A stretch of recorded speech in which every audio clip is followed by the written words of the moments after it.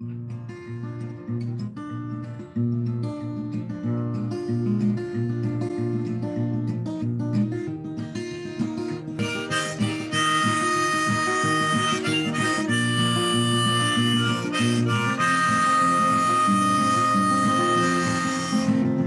is a story I tried to tell you, but I seem to have forgotten how it goes.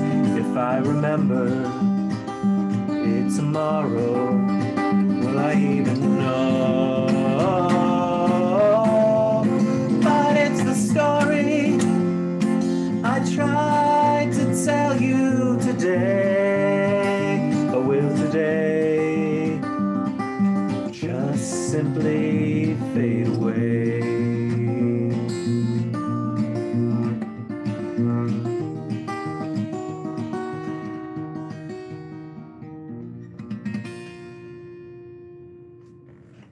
That's a song by today's guest. His name is Marc Nerenberg, and the song, the whole thing, you can hear it on his YouTube channel, is Where Do You Go When It All Fades Away?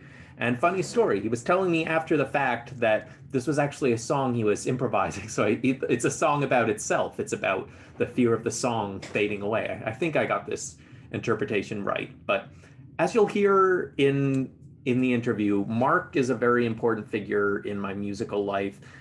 He's someone who does a lot of different activities. He's inspiring to me in that way. He's a great painter and illustrator. He wrote a play for the Montreal Fringe Festival about Lear, and he was also a criminal defense lawyer who went all the way to the tribunal for Rwanda. So someone who's done a lot of fascinating work in his life.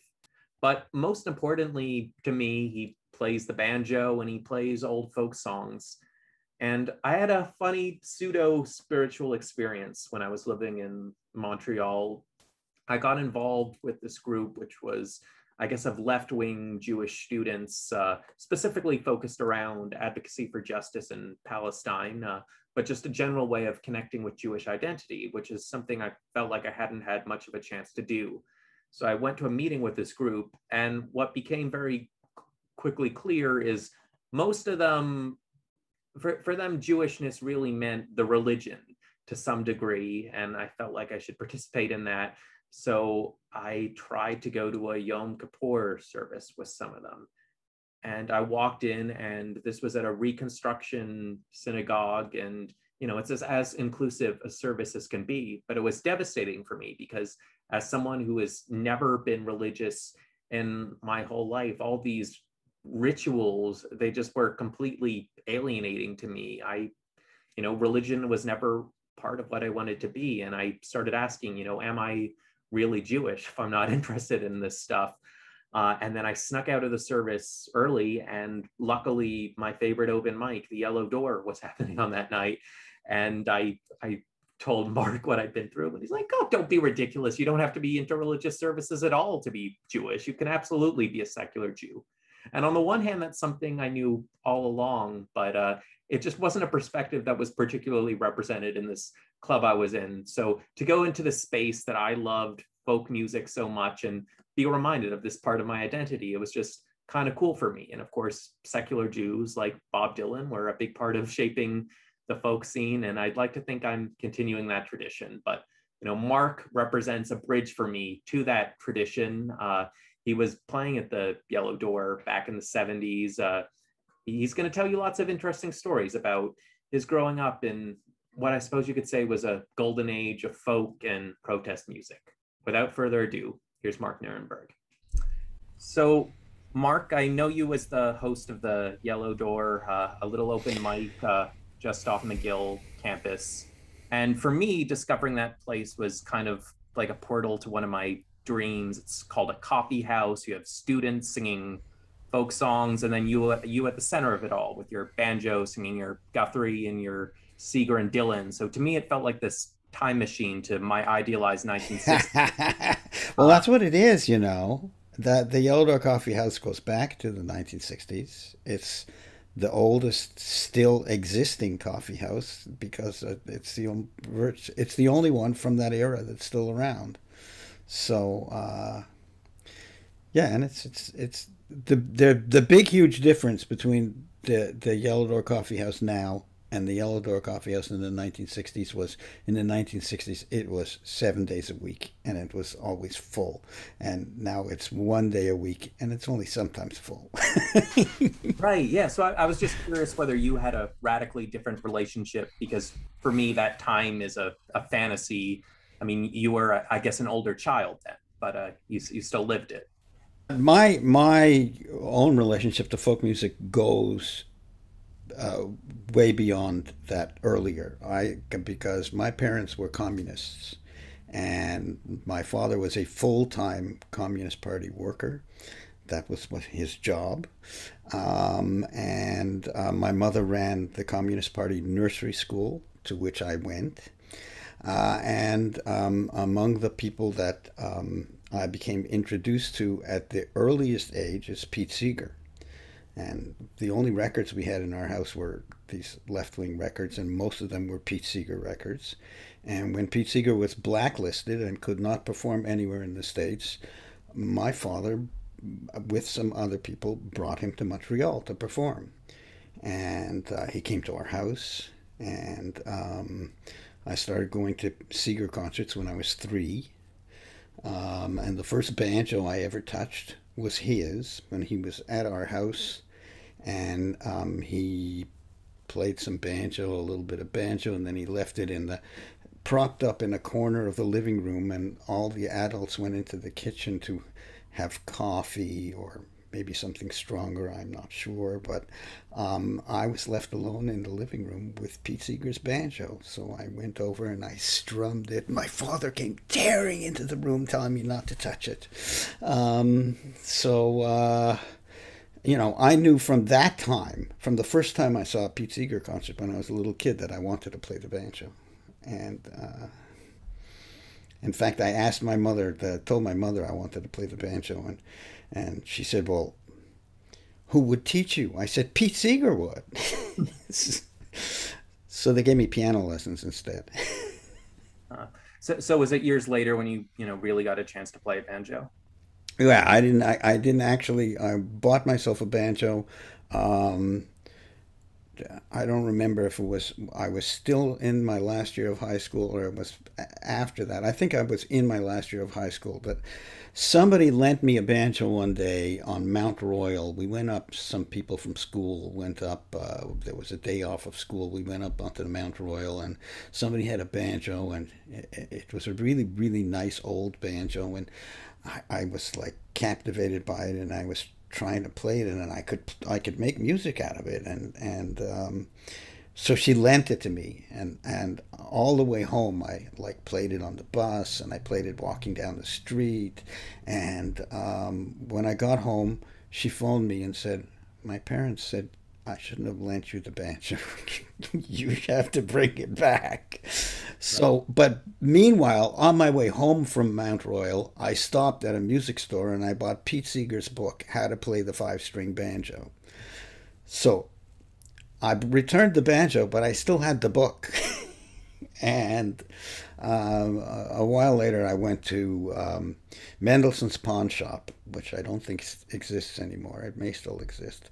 And I bought the cheapest banjo you could buy, which was $40. And it was a really super crummy, virtually unplayable instrument. And so I didn't actually learn how to play right away because I thought, oh, this is much harder than I thought. Um, and it was considerably later that I got my hands on a good banjo and went, oh, okay, what I need to do is fix this banjo, which I did. I fixed it in the problem with it was the action on it was way too high, and my solution to that was to take a nail, a big thick nail, a spike really, and force it between the neck and the pot where and that forced the neck back and lowered the action. Of course, it also made the neck kind of wobbly, so you could go wow wow and had a built-in wah wah. Nice. um, and I didn't really learn to play until I was 18. When I was 18, I went away to art school in New York, where I didn't know anybody.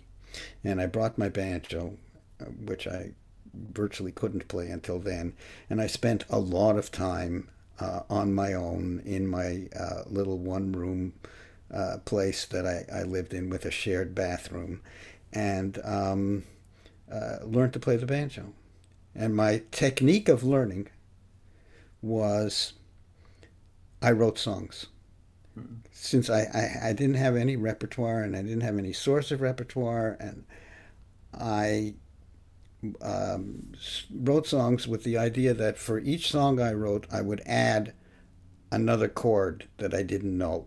That's how I learned to play. Right. Well, I mean, the thing they always say to encourage people who are learning guitar is that so much music is just based around the three chords. So is what you're saying you can sort of take the same approach to banjo, or because it's an instrument where people often play one note at a time, it does end up being more complicated to just dive into it. Um, yeah, but I didn't know anything at the time, so I at first I treated it as a quarterly, and I strummed up and down, and it took me a while till no, I didn't strum up and down. What I did was, the first thing that I learned is I looked through the Pete Seeger book and I found something that looked like I could do, which was you picked up with your index finger and then down with your thumb and then up with your index finger and down with your thumb, and that was easy. So I just played everything that way. And but I didn't try to play melody or anything. I just made chord shapes at first, and I wrote these not very good songs, but each one added a chord that I didn't know previously. Right. Well, I suppose most of the time I saw you performing, I think of you as a true folk singer in the sense that you're not singing your own songs. You're singing songs either by people from the distant past or songs where we don't know the writer. But starting out, you would have been doing a lot more of your own writing then. Oh, I've written a lot of songs over the years, but actually lately I've been writing more. I been cranking out songs like it's nobody's business. Part of that, it's going back to the same thing of when I was learning to play, in that a little less than 3 years ago, I guess, I had a series of strokes that caused me to lose the ability to use my right hand and arm. And I've been regaining my facility at playing. And I found it frustrating to try and play things that I couldn't play anymore because of the loss of use of my hands. So I started writing new things that I could play. Uh, I, I started, when I could, I started writing stuff based on what I can do, so that I don't have some previous way that I played it that I'm frustrated that I can't do anymore because it's new. But doing that, both that and learning new songs, not by me, but I'm coming up with a new arrangement, fresh, that am capable of doing without the frustration of having various aspects of what I could do before not fully recovered. so I've been talking to various people about stage names. You don't have one, but at one point in your life, you were Umze Simba. Can you tell us about that Yes. in your life? Okay. Well, when I in my side career as a lawyer, I worked at the International Criminal Tribunal for Rwanda, which is located in Arusha, Tanzania. And when I went there, I brought some harmonicas with me because I knew I couldn't stand to go without any instruments. I did not bring my banjo at first. And a situation arose where the, the lawyers were having a party and there was a band there, and the person who was organizing the party said people who play instruments should bring their instruments. And I was the only one who showed up with instruments. I brought my harmonicas. So I sat in with the band. And the band, they had never seen a harmonica before. And they were enormously impressed with the sound of this instrument. And they invited me to play with them anytime I want. So I started sitting in with them. And then pretty soon I found myself being invited to sit in with all the local bands, which I did. So I was starting to be seen as a musician there. And at the same time, I had a taxi driver that took me to work every day. I had an arrangement with him to come to pick me up at my house and bring me to work. And he was teaching me Swahili in the car. He taught me how to give really good directions on where I want to go in a taxi cab. That's as far as I got, but I could get into a taxi cab and I would give really good directions, and the driver would think that I actually spoke Swahili, and he'd start talking to me. And the truth was, all I knew how to do was give directions. And one day, I remarked on the music that was playing to my taxi driver. Said I really liked it, and it was a cassette. And he took the cassette out and he gave it to me. So I said to him, I said, "Do you have children?" And he said, "Yes." I said, "Well, okay, I made a children's album. And when the next time I go back to Canada, it's on cassette. I'll bring you a cassette of that." So the title of my children's album, which I made in 1985, was That Lion. And the cover has a picture of me as a lion, but it's with my face, playing the banjo. So I gave him, I brought back a cassette and I gave it to him, and I went into work. And when I came out, all the taxi drivers all of a sudden were calling me Mr. Lion, Mr. Lion, because my taxi driver had apparently played the cassette for all the drivers, and they all found it very amusing. And I suddenly became Mr. Lion. I couldn't step out of that building without, there was like the taxi stand was right outside, and going through a gauntlet of people saying, Mr. Lion, Mr. Lion. So, and then people started doing that when I was performing, going, Mr. Lion. And at a certain point, I said, "You know what? We're in Tanzania. You can't call me Mr. Lion. You have to do it in Swahili." I said, "You have to call me Mzee Simba," which means old man lion. So they did. And that became my stage name there for the 7 years that I was there. I suppose one of the luxuries of the folk tradition, and Pete Seeger in particular, is it blurs the line between children's music and non-children's music. Do you have a particular approach to writing children's songs versus regular songs? I don't know. That's a hard question to. I mean, I know what I guess I had children in mind when I wrote children's songs. So I mean, well, at a certain point in time, there was no distinction made between children and adults. I wrote stuff that I thought was amusing and entertaining for children. Right. So can you? I guess you could talk a bit about the material that was on that record. The material that was on that record, well, it started with the song "The Fox," which I learned from a Pete Seeger record when I was a little kid. Except on that record, he had the fox on one side, and on the other side, there was a story that he told called the Cumberland Mountain Bear Chase, with sound effects. And I kind of put the two ideas together, and I wove in and out of my version of the fox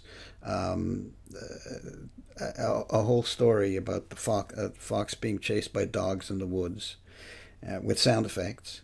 Um, I don't know. I have a song on there about the stone lion outside the library coming to life and going inside the library, and everybody being afraid he's going to eat them, but instead he goes and reads all the books in the library. Had a song about a young alligator who didn't want to go to school, but his mother made him take the school bus anyway, and he's so he started to eat the school bus, and got carried away and ate the whole school bus, and so then they didn't have to go to school because there was no school bus left. Yeah, so I guess some recording you've done that's definitely not for children. You're also very interested in murder ballads. Yeah, murder ballads, and the stuff I'm doing recently are tend to be serious, dark songs. I've been writing a lot of dark songs, um, but these are dark times. I'm curious if you have any sense of, where that tradition of song comes from. Like, I don't know it very deeply, You but I mean know murder there, ballad? yeah. Murder. That comes from an era that predates mass media. That comes from um, people wrote songs about the news, about what was in the news, about what was happening. A great many murder ballads are based on actual events. They become distorted over years and time, but there's a whole genre of songs about murder. I guess what haunts me, and I think I've heard it in some of the songs you sing, is that idea from like Johnny Cash's Folsom Prison Blues. I shot a man in Reno just to watch him die. Like he's trying to sell you on, a normal man snapping and suddenly being like, yeah, I just felt like murdering someone.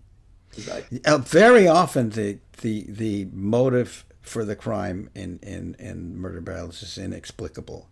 A lot of times, it has to do with an unwanted pregnancy. uh, So we get rid of the problem by murdering the pregnant woman. right? Well, maybe on a lighter note, one of the records Yes. that I think people tend to hear from you if they go to the Yellow Door long enough is your defense of Bob Dylan as a singer. Can you share about this? He's actually has a tremendous range of and ability in his singing. If you listen to his records one after another, he sounds different on each one. I don't know, and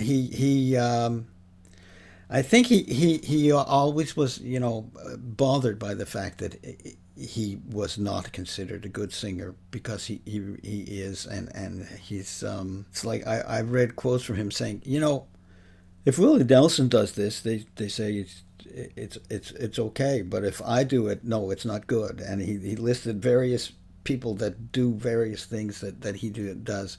And I don't know if you're aware of this or not, but in the last decade, he issued 5 records of standards. Right. And although he part of it, they were 2 single records and then one 3 record set. Um, I'm sure he did that as if to say, "Look, I can do these songs too." Yeah, no, I do remember hearing some of them. Yeah, they sounded quite conventionally good. The funny thing for me actually is I think the first Bob Dylan album I ever heard was Love and Theft, which is, a really gravelly singing. So when I then went back and heard like a Rolling Stone, I thought, oh, well, his voice sounds very smooth by comparison to that. So I don't think I ever understood the full degree to which people don't like his young voice either. Oh, well, when I actually the first time I heard Bob Dylan, my reaction was, I really like these songs, but I don't like the sound of his voice. But the funny thing is, I know that to me, the reason that I didn't like the sound of his voice is it really reminded me of my voice, and I thought I was a really lousy singer. This is before I ever took up. I was playing the banjo, and when I'd hear my voice on tape, I hated it. Um, and Bob Dylan gave everybody permission to sing with their own natural voice instead of a contrived singer's voice. You talked a bit about your other job.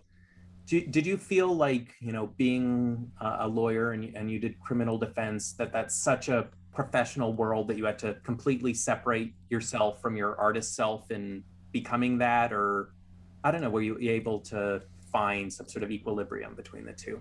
This is a hard question. I will say, when I started as a lawyer, I found myself no longer, hardly ever playing and singing. And I got rescued by the fact that when I went to Arusha, took up playing and singing, and I did bring my banjo after the very first time I brought a banjo and I left it there, and I started performing with these bands, and I remember thinking to myself, why did I give up performing when I became a lawyer? I really love this. So I went back to, continuing to perform. Of course, they're completely different things. My art and law are separate aspects of my life. But I only became a lawyer late in life. I became a lawyer in my late 40s. So I spent a lifetime as an artist who, like so many people, was didn't really make a living from their art. Both a graphic artist and a musician, in my case. So I worked all kinds of jobs all through my life that were, sometimes they were numbing and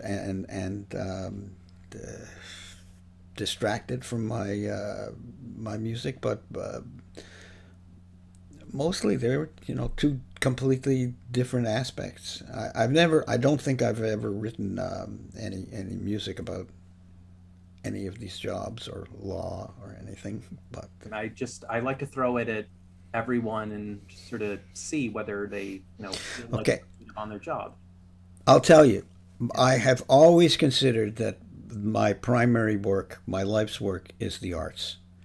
Every job I ever have had, including law, was to make a living. But that doesn't mean my my my. I feel that my mission in life, my my life's work, is creating art. Right. Whether I was working in a parking lot, or working in a bookstore, or working as a broadcaster, or working as a CEGEP teacher, working as a daycare teacher. I did all kinds of different things. They were always my day job to earn a living. They were not my work.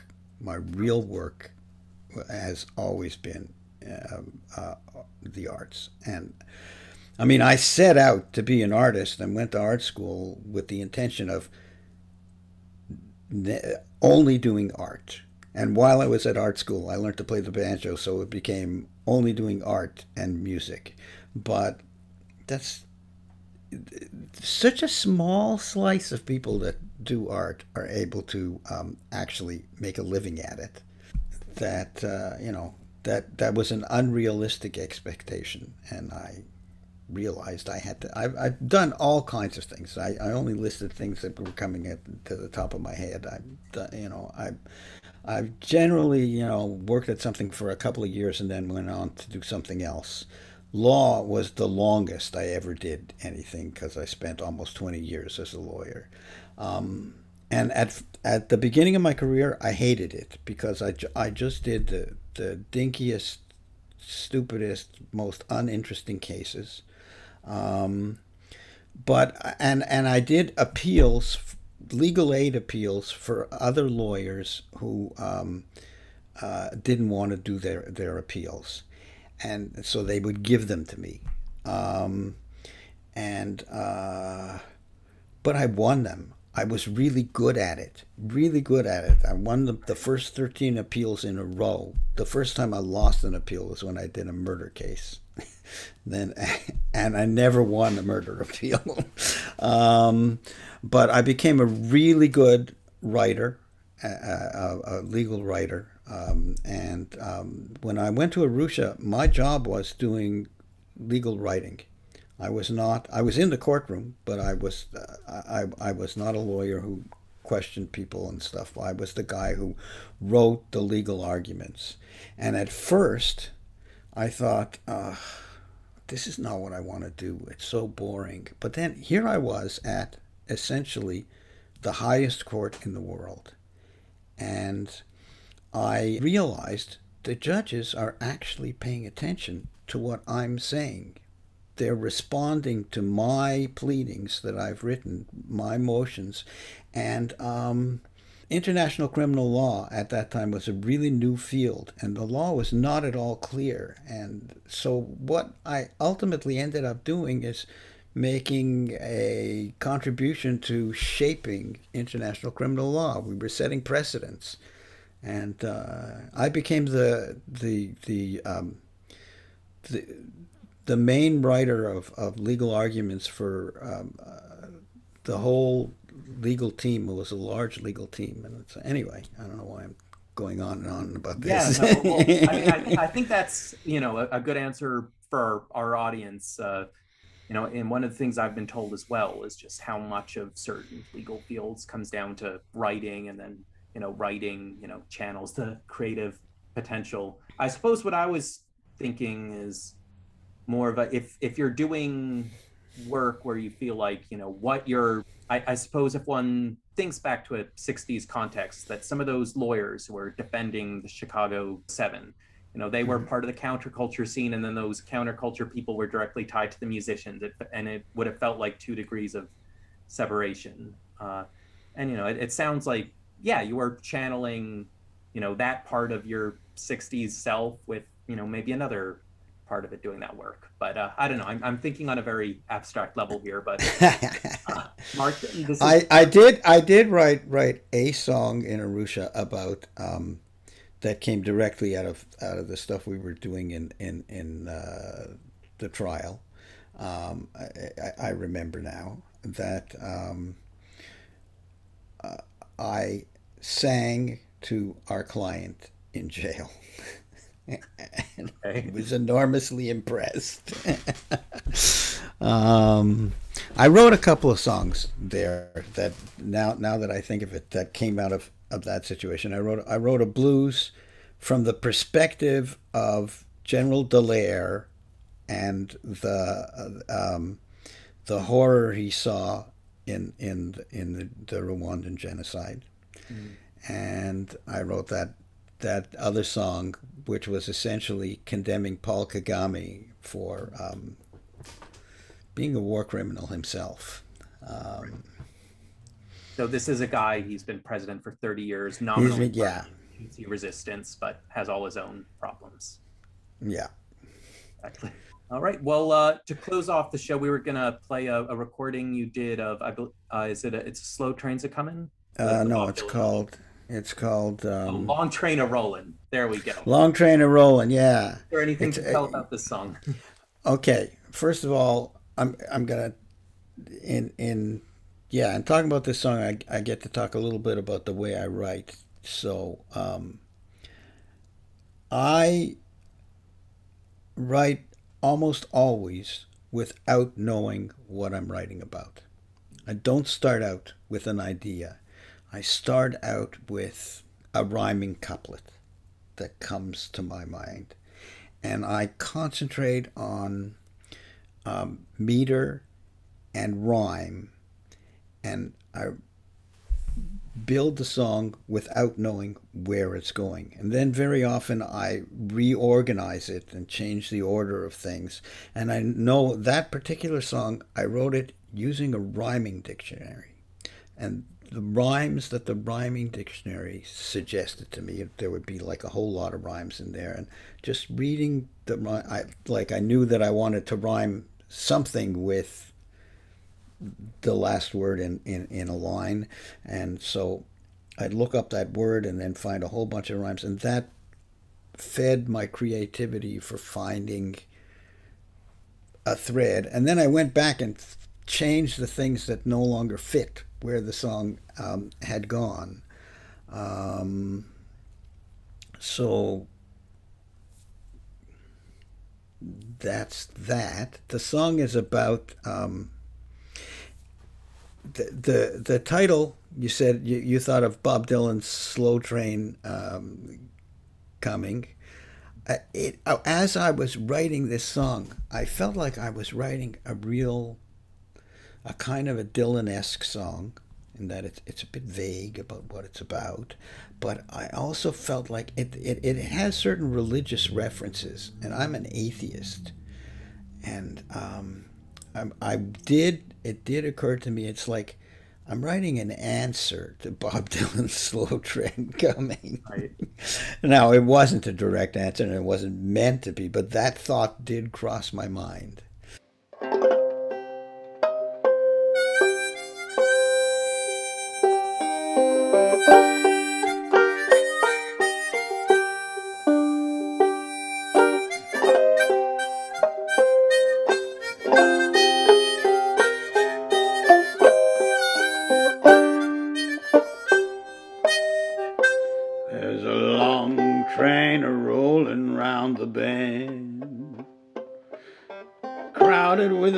souls end to end.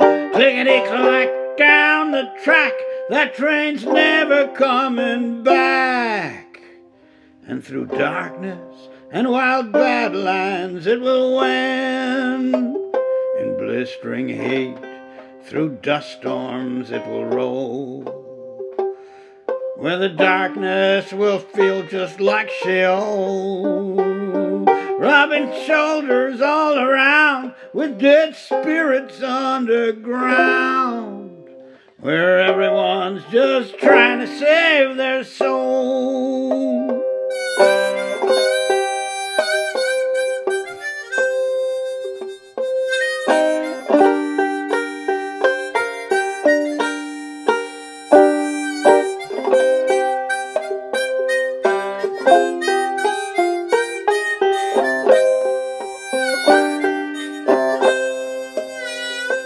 Over mountains and through valleys it will go, across deserts, through deep forests, over snow.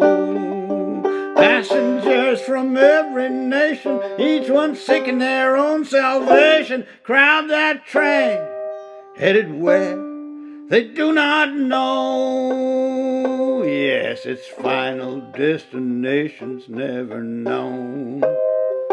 Its location on the map is never shown. No one knows where they are going, but they can hear that cold wind blowing around that crowded train, where everyone's alone.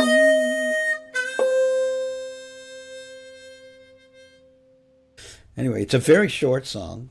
I usually write much longer songs, and I like that song. I like that song enough that I'm making it the title song of my next album, which I'm putting together now, which I actually have. The fact that you invited me to come and do this program, and then I sent you that song, made me think, I think I have enough stuff already recorded that I have another album here. And I looked through all my stuff, and I found, I was only missing like one song, so I recorded something else. I had a spot where I wanted to have a lively song, and so I recorded something in addition. But other than that, I have put together an album since the time that you invited me to come on this show, and that song that I sent you has become the title song of the album. And I started. I just have to remaster the music, but I've already done a cover, and it won't take long to remaster the music. It's just a question of making sure all the levels are the same between all the songs. And I've started sending it in.